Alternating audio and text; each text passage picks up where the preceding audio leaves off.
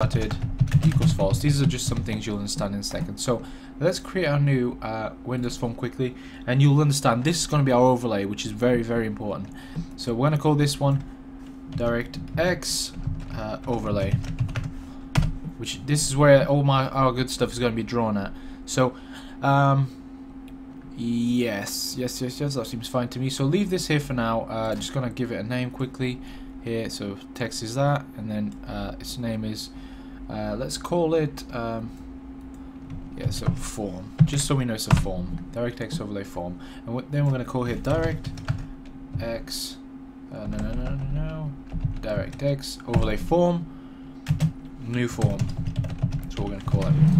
That's a bad name. Just call it, you know, overlay form. It doesn't really matter. Overlay form. There you go. That's it. And I believe that is it. Actually, we need another one. Obviously, all these will be green underlined because we haven't used them yet, so that's fine. Able to hot. Actually, I think I'm putting a variable that we don't need to use. Yeah, we do need to use. Able to hot key again equals false, I believe. Or does it equal true? Let's find out. Yeah, equals true. I'm an idiot. Alright, so we've got this now, and before we start working on the other form, which is going to be our main drawing form, let's just work with this one, and let's put all our methods here and then move on to that. Okay, so let's get on with that. So able to hotkey again. So let's just below our constructor here, let's just start creating something. So private void. You don't have to write private, because if it's private you can just write void. Get windows. Once again, guys, as I do my things, I know you guys like to sometimes mention improvements. Obviously, feel free to do those yourself. I do things on a specific method, although there's a lot of the time there's a lot of different ways of doing stuff, so don't worry about that. So try, if you see something you can improve, just improve it, and if you want to leave a comment with that, then other people may be able to do that as well. So we need a try catch here, because this is we're dealing with processes and we don't want to screw anything up. So we're going to go catch exception EX, just in case we make a mistake somewhere, we find out about it and then we fix it. Message box, box dot show, which is going to bring us a message box. And hopefully you should be looking forward quite a bit to our next tutorial, which is going to be a good one. Just getting myself a bit of space. The ESP is something a lot of you guys have asked for a long time, so I'm very looking forward to doing that, even though it's a difficult one. And I wasn't able to do it fully myself, but quite a bit of it is mine. So, but I'll give the credits to whoever deserves them when we get there. So, for in catch message box.show, we say could not connect to process, and then we go plus exception.message, so ex.message. All right, and just get that, and that should be fine. And then we go on that try, we're going to go for int I equals 0, if I is less than my process dot length. And if you can recall, my process is the array we declared at the top, which is going to hold all processes, and we haven't thrown anything into that yet, which we'll deal with in a second. So then we say if game window game selection, yeah, so game window combo box dot selected item, where's item, there it is, dot to string. Also, guys, has any of you tried the Visual Studio 2012 version? I've only, like I said earlier, I've only just downloaded it last night. I haven't tried too much of it. I only just went up for like a second. What do you guys think of it? Please let me know below, if you, or leave me a PM or something, because I haven't seen anything special so far, even though I've only dealt with it for like 5 minutes. I haven't actually found anything special with it, so I was wondering what, you know, if there are any very cool features. Some of you already mentioned to me before and recommended for me to download the that version, but I just don't see. I like the new cool layout, but other than that, I don't see what's special about it. Alright, so main window title. So here, as you can see, what are you talking about? Main window title.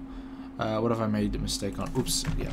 Game choice window, which is a string. So what we're saying here is we're going through our windows, and we're saying because we grabbed all processes, we want to make sure that that process is only allow it to go on the combo box if it's a list. If you select constraints, Yeah, so only allow it to be stored there if it's an actual window. So if it's just a process, ignore it, because obviously there's processes without windows related to them. In our example, we only accept windows because we grab the window and then we work with it. So we've got our get windows complete, and we move below it, and then we do our initialize colors. This is going to be an important one. So private void, or just go void initialize colors. And this one's going to involve a bit of copying and pasting, which is good stuff. So color ch. Of course, feel free to add whatever colors you want on this, guys. So it goes new color ch, and that once again, if you want to go to the key input class and see what this is about, I was the one who created this class here, which is something very straightforward. Color.red, which is very straightforward, and you should be able to understand it quite nicely. So red. So what we're saying here is we're assigning a new color. So our colors didn't get stored in our list that we created earlier, and that seems fine. And they get stored in our list that we created earlier, and then we work with it when we pass it on to the crosshair. So lime, let's call it lime green. Green. I probably shouldn't be doing these many colors in the tutorial, but I might as well just copy what I was doing there. So blue, then light blue, then black, then white. Let's just paste this a couple more times. Come on. Fuck. White. Then we've got purple, which is great. And then we've got yellow, yellow, and then pink. And then that's it. That's it for our colors there. Obviously, we need to assign them and change the names. So let's change all these names. So lime green. Then we've got green, blue, light blue, blue. Then we have black. Then we have white, purple. And the reason why we've got these strings here on the side is so we display that exact text on the combo box. That's where we override our string to string. So as you can see here, our color ch, we've got our public override to string, and then we just return the column name. But don't worry about that if you don't really understand it, which is quite a straightforward thing. But if you don't understand it, don't worry about it. It doesn't matter. Also, what we have to change here is we got to go lime. Oh, come on.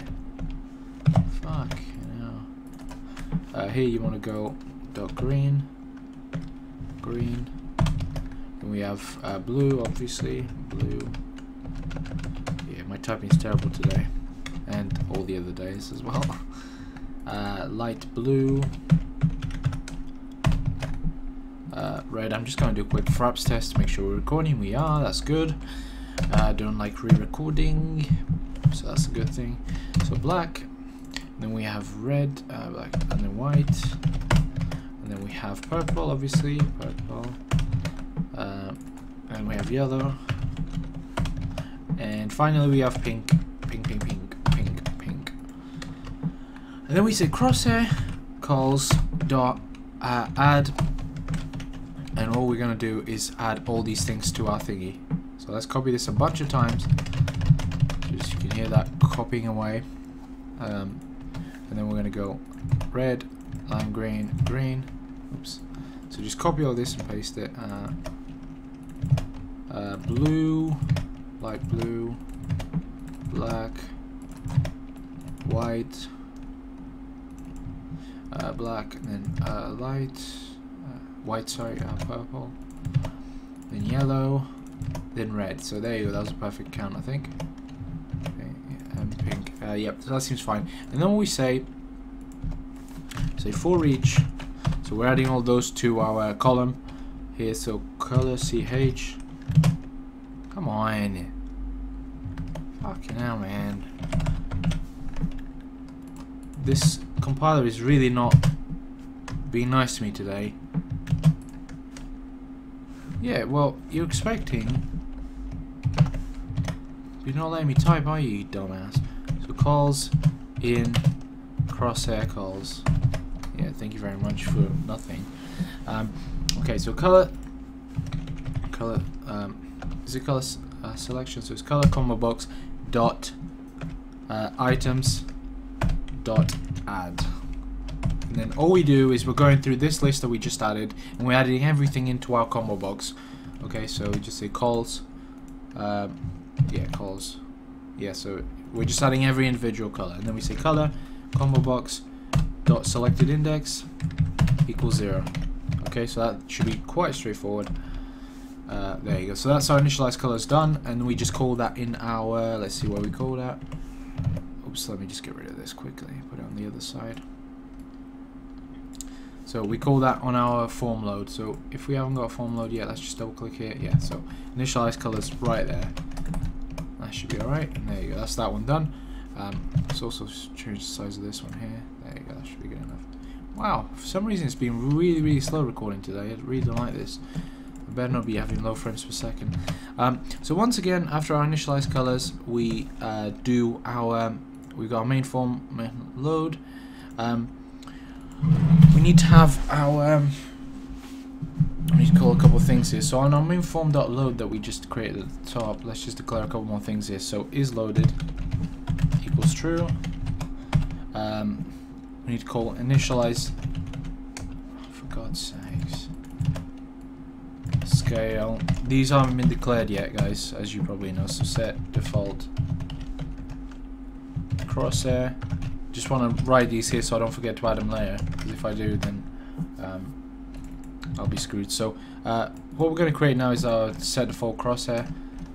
So just below here, so set default crosshair. So void set default crosshair.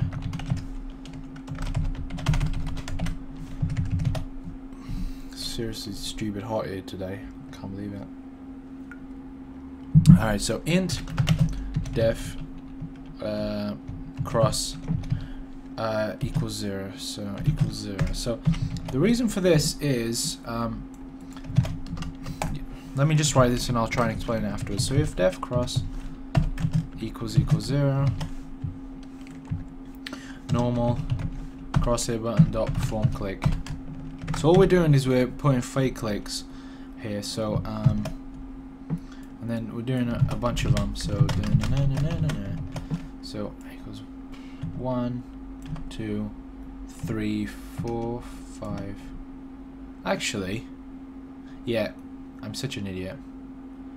I'll just leave it. The reason why I've got it in this method, so just set default crosshair, just do normal crosshair dot button dot click. The reason why I have this is because on my other version I had a save settings method, which saved all previous settings. So I was just checking if last setting was circle.crosshair, then we put that one back on. But don't worry about that for this one. We're trying to simplify things, not complicate them. So that's that for that one. Initialize scale is what we're going to do now. So void initialize scale, and that's very straightforward, as you'll see here. So scale, scale combo box, or did I call it size? Yeah, so size combo box. On my other one I called it scale, so don't worry about that. Dot items dot add small,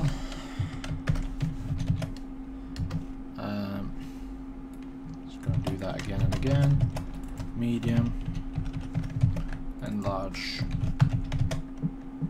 We add them all, and then we just say that size dot selected index equals 0. So we just start at small.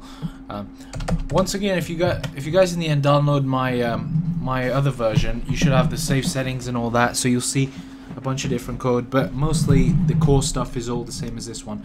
So we've got that, and then what we got to do is we got to say double click here, so we get this, and we just call get windows. So can't forget this bit. What else am I missing? So that's fine. Color selected. This here, we double click there, and all we say here is we say color. No, not combo box, picture box. Do I have that? Yeah. Dot back color equals crosshair calls color selection. So color combo box, I think. Yep. Dot selected index. So all we're saying here is we're saying if you chose. Let me just finish this. And yeah, so I'm going to call a function here that hasn't been created yet. So we're going to call that in a second. So what we're saying here is we're saying if you choose, for example, red on this, on the color selection.